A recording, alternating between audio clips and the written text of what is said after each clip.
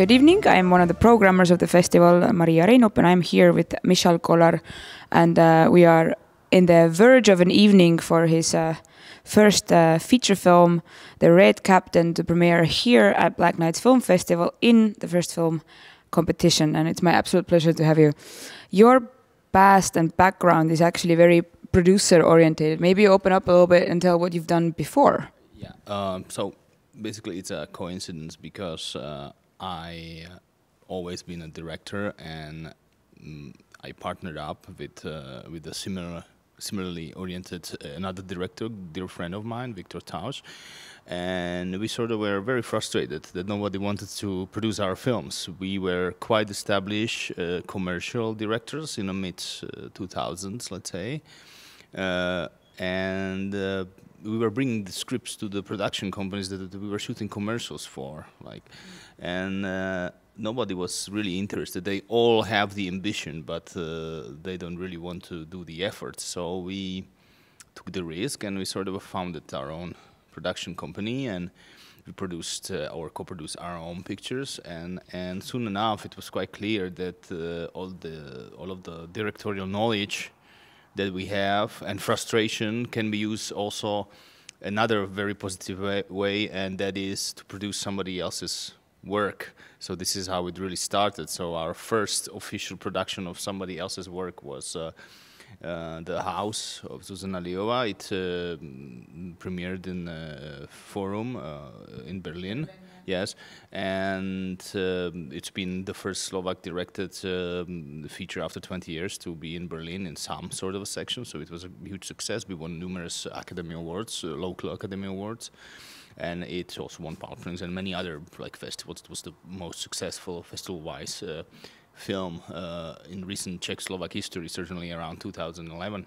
And so this is how it started, and then we got really adventurous, actually, to orient more towards interesting co-productions, which our usual countries of co-productions are either Poland, maybe Hungary. For some established producers of Prague, it's usually Germany. Yeah. And we ventured north to Finland and more west than west itself, and it's Luxembourg. So we also managed to do our first, the first Czech-Slovak, Luxembourgish-Finnish co-production, and so this is basically what we are known for, to do seemingly difficult co-productions, but always it's directed by, it's dictated by a director or script or some historical consequences or historical material, so it needs to be warranted. It's not producer's calculation. Yeah. So this is what we do. And with my film, Red Captain, it was similar coincidence that I really wanted to work with a certain Polish DOP. He hasn't done the film at the end. It's a different guy, but we managed to co-produce from Czech and Slovak standpoint his debut. Yeah. His name is Martin Košálka, and the film is Red Spider. So it's a coincidence, Red Captain, Red Spider. It has nothing to do. It's just maybe some higher sign that we've done two red movies, as we call them. And this film was also very successful, artistic-wise. It premiered in Karlovy Vary, and it travels well, festival-wise, and it has good reviews. And this brought us basically very organically to Polish co-production, because I always wanted Polish DOP, and I wanted, for the main character, I wanted some unknown yet very experienced actor. And that means to look around surrounding countries to maybe have their locally known actor, but for our purposes, he's unknown. Now he is very well known because of the popularity of the film, I'm very happy to say. So basically, this is our background as producers, and by the same token, we are sort of, I half jokingly, I say that we are paying for our own film school by producing other work of established directors such as Jan Hřebejk. We produced his film Honeymoon, very successful one. Yeah. It's traveled really, really well. It was well attended as well. And currently we are doing back-to-back, basically a trilogy of his films. So it's another lecture for us as filmmakers. So it's very interesting. It feels to me that you have just taken the matter in your hands. Like from the frustration as a director not being able to make your stories, you've just kind of gone and done it yourself. And that's one of the ways that you can kind of survive. And I feel that a lot of people in the art house scenery here don't really do that. But you've somehow made this formula. And I think Red Captain also is a little bit of formula film. You've put together a great DOP, you've put together not only a great lead cast, but there's a lot of more good actors in it. It's not only Stuart, there's a whole ensemble of great faces. Was that planned also from the beginning as within your clever thinking, or it came along later? It basically came along because, as you mentioned, really they are in the very minor roles, whatever the role of a junkie. There is Academy Award winner, Czech Academy Award winner for acting, which I even didn't think as such, but I came even to apologize to him that it's such a small role, almost like an extra, but he had a lot of fun and he was like, okay, why not? Let's have a party, let's shoot it. So it wasn't really a calculation, it just came that way because actor of a certain quality sort of attracts or needs a counterpart of a certain quality, so it wasn't like me putting it to an Excel table and calculating it. But needless to say that we were, if there is anything brave, and I really needed to be a little bit pushed toward this direction, is casting of comedians in certain roles of very bad guys or very sneaky, convoluted guys, and they are really known for doing this low-level, actually, comedy on private TV, very popular, a lot of money for them, a lot of success, let's say. Yeah, like a middle-class success because they are on TV 5 days a week, like doing silly stuff. So I'm very proud that they took the role and they were brave enough, because they are, of course, trained actors, but they were brave enough to take a risk because they really don't need it. And they even told me so, or one of them actually told me so very honestly, like, you know, yeah, okay, fine, but I don't really need this. You understand that I don't need this, so I am really I am scared to do it, and I was pushing him. No, you need to do it. It will be great. So, and this remind me, basically, speaking of homages, this really reminded me, like, for instance, Jean-Pierre Melville when he cast Bourvil in Red Circle with Alain Delon, and I used it as an argument. He didn't know really our actor, what I was talking about. But I was like, okay, there are a couple of instances like. In history of certainly like noir or neo-noir films or cop dramas, then where really casting of really underrated comedian in a very serious role worked, and for some instance I was really using this Red Circle with Delon as an example a lot of times, and it worked, of course, because okay, I need to rewatch it. Who is that? And which role? And yeah, and so all of a sudden they are taking it that we are on the same level, okay, which is nice. But I have to still go back to the formula because it feels to me that the fact that the script is based on a actually quite well-sold crime novel is also not just there for, you know, by accident. Is that your own personal interest? You read a lot, or again, you mathematically, which does sound a bit negative, but I don't mean it that way. It's just very much planned that there's already some base interest for the film, just like that. It started really personally because I was always steering towards this material. All of my like amateur videos when I was 16, 17, so on, were in this genre, of course, silly ones. And I wrote a couple of scripts that were like, yeah, cool, crime this, crime that dramas, whatever, even comedy dramas, and they read well, but of course, once again, nobody wanted to make them. And all of a sudden, I noticed this guy, this up and rising Slovak writer, Dominik Dan, and I noticed him in a very commercial way because he was the only one, or one of the few, I should say now, you know, of the Slovak authors that has his own poster in the bookstores when the new book is released. So it's very very bottom line kind of instinct. And once I started to read the books, at that time there were only 13, I think, of them. I really become interested because he was writing about the places in Bratislava that I knew very well. He's older than I am. He's an experienced crime homicide investigator. Basically, the main hero, Kraus, is his alter ego. But nevertheless, from the get-go, I thought like, wow, this gives me the justification to do a local genre because, look, it's based on a well-sold book, so I'm not that crazy to do a genre film. But it was actually really harder than anything else because this kind of thinking, from the commercial standpoint, there were another two well-established, older, I should say, producers that grabbed the book from the get-go purely basis on the sales. Okay, so it was very hard for me. I was the third one, I think. I was the third one in line. So it was very hard coming.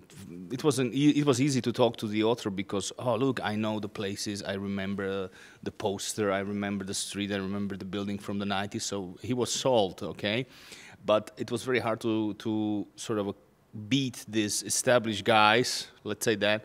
Talking to the film funds, talking to the Slovak television, or many other like distributors, because they were always like each year, and this has been going on for 4 years. Okay, like they kept telling me, okay, we got enough Dominic Dance. There is a TV series in works. There is another feature, and they are further ahead. And of course, they weren't at the end, so we were the first. But I really spent like 5 years or 4 years of my life listening only to this, and then we managed to put together the co-production. And the trick was to I'm one of the authors of the script with 2 other screenwriters. It was a tough adaptation because the book really, as it should, the book really doesn't make sense. So once again I was thinking, okay, so I used the Melville example, and now the book doesn't make sense. So now we are in a Raymond Chandler, Big Sleep, sort of a Howard Hawks territory. It doesn't need to make sense, but we made, yeah.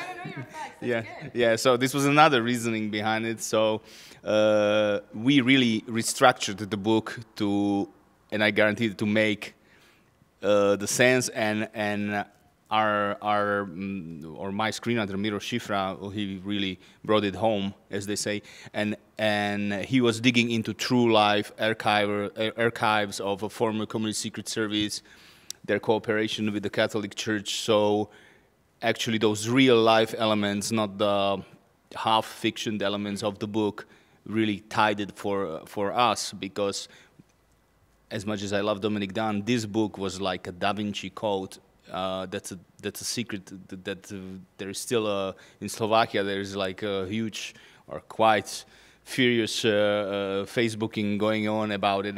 Either if it hurt the film or if it was better for the film. But it was literally hunting the Templar treasure hidden by a communist secret service. Blah blah. Actually it's based on a true.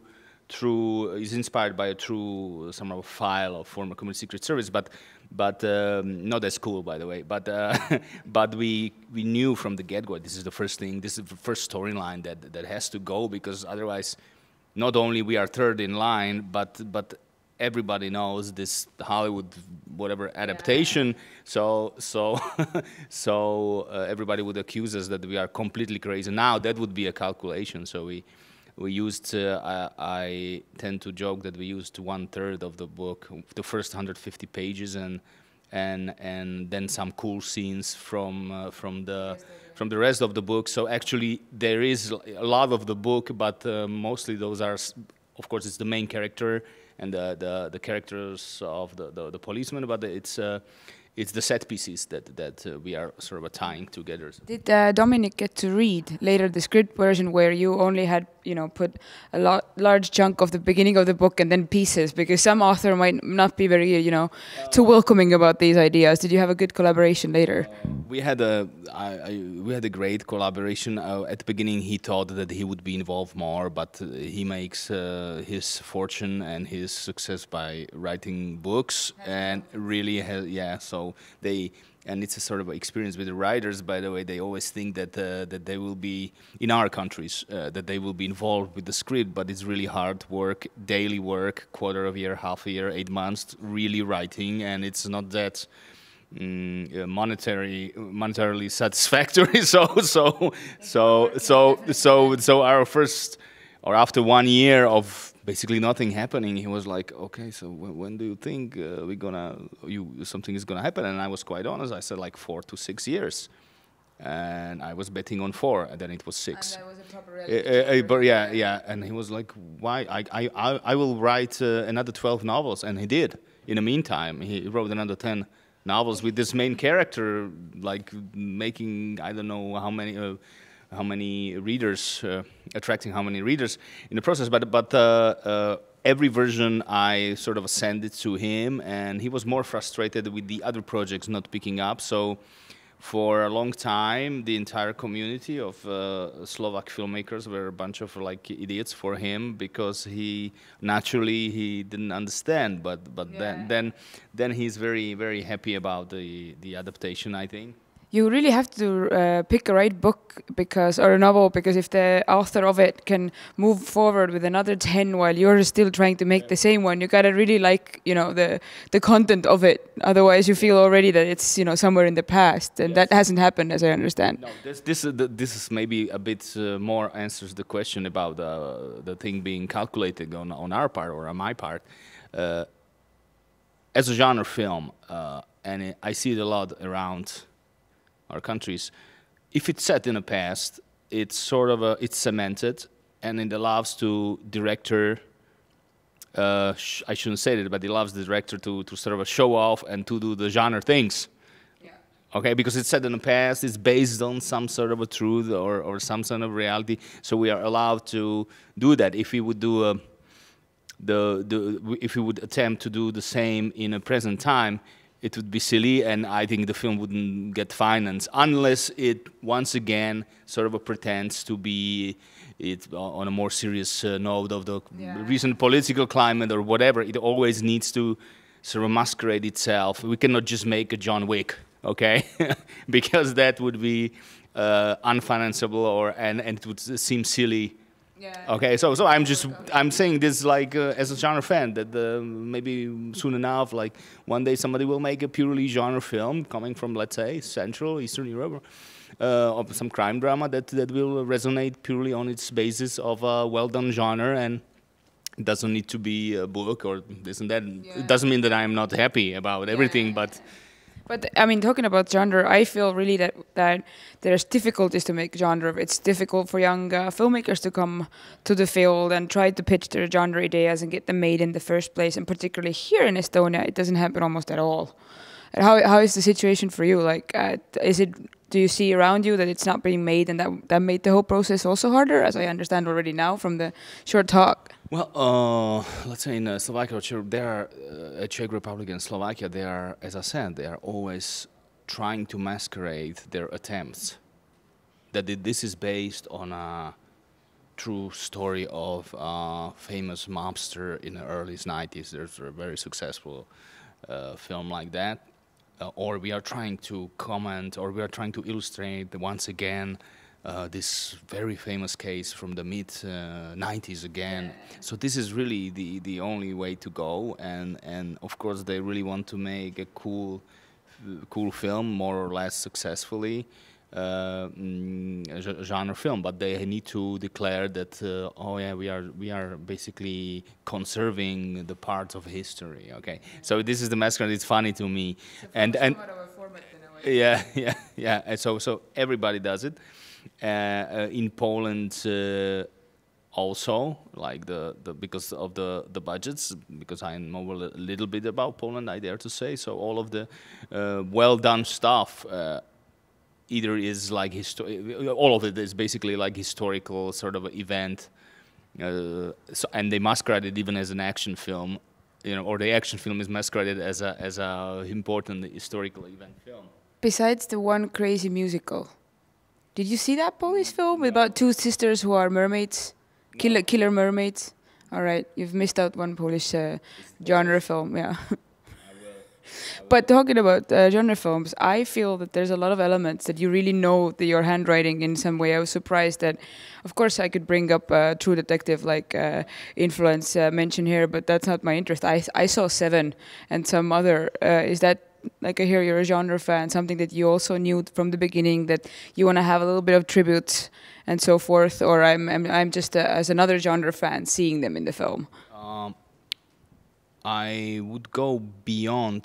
The problem with True Detective is that it really caught us short, all of us, because it came out really mid-shoot, right? And if anything, we had the problem to talk to the advertising guys and the graphic designer guys doing the posters. Everybody wanted to do the opening titles from the True Detective. It was all over. I said, like, no, I don't want to see another head made of the collage of the city with the eyes. It's cool, it works, but to me it's silly. Of course, the other guys done it, and okay, good for them, but I really didn't want this, so we went a different way. We got, that's the poster. And speaking of the inspiration, of course, you cannot really escape Seven and the Silence of the Lambs, I should say, more, even because Silence of the Lambs for me is the first sort of a thriller that I really that I saw in cinema and really spoke to me as a thriller. And it was the dolly shots for me. For instance, I was 13 or whatever, 14 years old, and it was a moving camera. It was yeah. So each film sort of you remember something from. But that mentioning the Seven is collage or Fincher. What he does, it's basically it's Polanski all the way. I mean, it's Polanski and in more than one way. So for me, it was more, yeah. So for me, it was also, and Jean-Pierre Melvin, as I mentioned him. For me, it was like more of a Polanski and the Coens. They say that you should carry, or if you prefer to work this way, you should carry one film or two films only with you once you are doing yours. And for me, it was No Country for Old Men, not the Seven. Because Seven I knew from every perspective. I own every possible grading version of it. So naturally the influence is there. While writing the film, I was listening to the soundtrack of Seven all the time. But it's dangerous. But then again, I was also half and half. I was listening also to the Ninth Gate, let's say. While writing, but I'm talking like 3.5 years. Listening only to this. And speaking of Seven, it's Polanski and it's the 70s American paranoia thrillers. The main motive, and he is a dear friend, our music composer Petr Ostrocho, but the main motive is from the 10th track of The Marathon Man.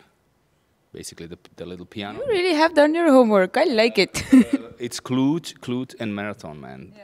There's another two soundtracks that were used constantly while editing the film. So. I'm going to use this rare chance. Like, if you had to now list like 10 films or soundtracks, art pieces, so forth, that have been really like crucially important to you throughout the times for young people, filmmakers, genre lovers out there, what they would be? From films. Many of them. Let's start with the old ones. Of course, it's basically every Hitchcock ever made, even the stupid ones, the comedy one, the early ones. Okay, yeah. But you have to watch Hitchcock to sort of get the gist of it. So from the Hitchcock, it would be North by Northwest because of its sort of a comedy elements. And then there is Silence of the Lambs, of course. Seven, of course. It's must sees, of course. It's Chinatown. That's a must. But from lesser known Polanski films, of course, it's Repulsion and The Tenant. The Tenant, if anything, how to shoot, because the Tenant is interesting for us because Polanski has this, because maybe he has it in his mind and he thinks from reality, not from seeing other movies, but it's like shooting in the apartments. It sounds silly, but the Rosemary's Baby, Tenant and everything, there's the precision of shooting in the door, two, three people talking, control the small, yes, and it's always spectacular and seemingly it seems like boring, but it's not. It's like perfectly calculated. So, and then there is Melville, basically all of them. And very important, it's two films from Kurosawa, the early ones, the mid ones, not the early ones, Stray Dog and Drunken Angel. Stray Dog was very much an inspiration, and I should say that publicly, for the guys sweating so nicely. Because the Stray Dog is a black and white film set in Tokyo of the 40s, so everything is like bombarded and in the ghetto of Tokyo, after-war Tokyo, and it's black and white, and it's interesting how it works with the audience visually to remind the heat. So it's the film opens with the dog who with his tongue out, like almost dying from the heat, and from the and it's the only opening titles, and it even gets worse. People are always standing in front of the ventilators, and Toshiro Mifune always has sweat. You can feel that, and it's a black and white film. So that one be very much of an inspiration. And once again, it's the precision of the shooting. Some would say even with Fincher that it's technocratic, but he can do that. So does Polanski and these huge guys because he has the acting. You can do, or Coens, you can have it, but you need to have the 100% acting. Yeah. Because the actors give you the emotion and the truth, because nowadays everything is possible. I can take the camera and do whatever, the motion control, track it in my After Effects. So it's not that interesting anymore, but the acting and the story always would be, it's a cliche to say, but from the soundtrack, it's certainly, soundtrack, yeah, it's certainly Clute and Marathon Man and All President's Man. They are really paranoid. It's the Marathon Man, especially the piano. I mean, that's really paranoia to me. And the Ninth Gate from Kollar, and of course it's a mass. It's very melodic. It's two Howard Shore soundtracks. One is for Seven, and the other one is for Silence of the Lambs. The Seven is interesting. We tried it, but it gets to your nerve. It gets to your nerve by a very clever idea of never finishing the movement. It's always and it goes up and never finishes the entire film. So it keeps the audience very nervous. Yeah, and there is never release, because in the Hollywood score, Silence of the Lambs has it, but a normal Hollywood score would have this like crescendo and ending, either be the murder or winning of the main hero, but this doesn't have it, so it's very clever. The sad truth is that we have to have an ending. Yes. This is the sad truth. It's been absolute pleasure to talk to you. I love that this small interview to talk about your film turned into like a little study on great films of history. I hope that the audience enjoy your film tonight. It's absolute pleasure to have you. I will recommend you to anyone who wants to talk about great movies and great times with great movies. Thank you.